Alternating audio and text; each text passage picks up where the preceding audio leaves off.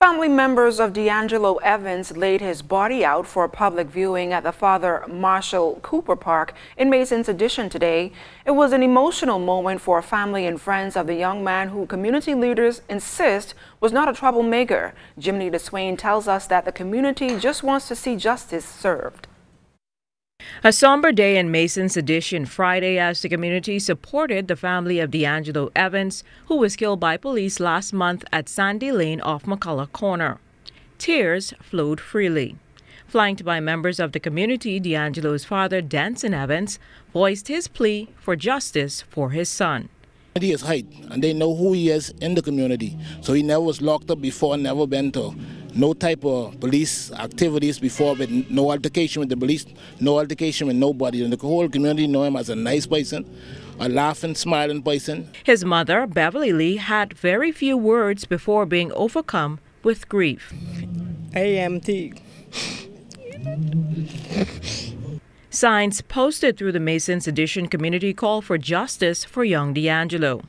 Others shared why it was important to support the family. The whole entire Mason's Addition stand with the Lee and the Evans family on justice for Dee. Former Prime Minister, the Right Honorable Perry Christie, also viewed the body. In the final analysis, it is my fervent hope, and you know I'm going to help you in this regard, that our system of justice enables you, at the end of the day, to have all of the information and explanation that you would need to know that fairness and justice was not only done, but it was seen to be done.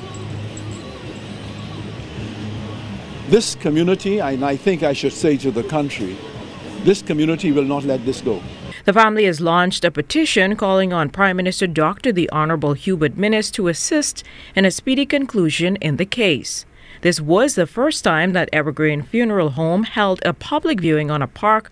Mortuary director and owner Denali Penn Mackey says this tragedy is personal for her. I grew up in this community. I know everybody in this community very well. And also Dee, he's a very nice young man. Never know him to be in any type of problems. And so we're standing collectively in justice for Dee. And I hope that the family and the community can get some healing through the initiative today. Now, family members allowed the viewing of young D'Angelo's body at the Mason's Addition Park until 4 p.m. on Friday. He will be funeralized tomorrow during services at Zion Baptist Church at 2 p.m. Jiminy DeSwain, ZNS Network News.